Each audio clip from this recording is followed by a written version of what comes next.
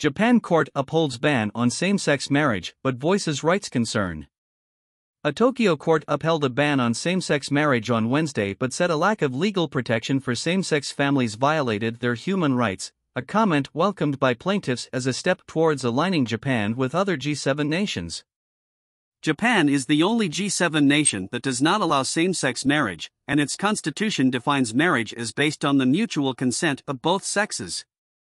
Although Prime Minister Fumio Kishida's ruling party has revealed no plans yet to review the matter or propose changes, several senior members support same-sex marriage.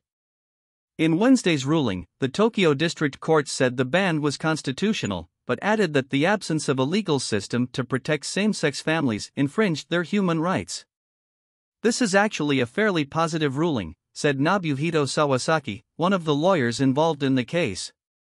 While marriage remains between a man and a woman, and the ruling supported that, it also said that the current situation with no legal protections for same-sex families is not good, and suggested something must be done about it, he told Reuters. Japan does not permit same-sex couples to marry or inherit each other's assets, such as a shared home, and denies them parental rights to each other's children, while even hospital visits can be difficult. Though partnership certificates from municipalities cover about 60% of Japan's population, they do not give same-sex couples the same rights enjoyed by heterosexual couples. The Tokyo ruling promises to be influential as the capital has an outsized influence on the rest of Japan. It had been keenly awaited after hopes were raised by a 2021 ruling in the city of Sapporo that the ban was unconstitutional, although another decision in Osaka in June upheld the ban. The 8 plaintiffs in the case said the ban contravened their human rights and demanded damages of 1 million yen, although the court rejected that.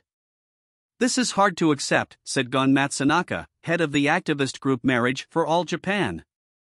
"Both heterosexual and same-sex couples should be able to benefit equally from the system of marriage, as everyone is equal under the law," he added. The ruling, clearly said that is not possible. Yet the recognition that same-sex families lack legal protections was a big step, he said.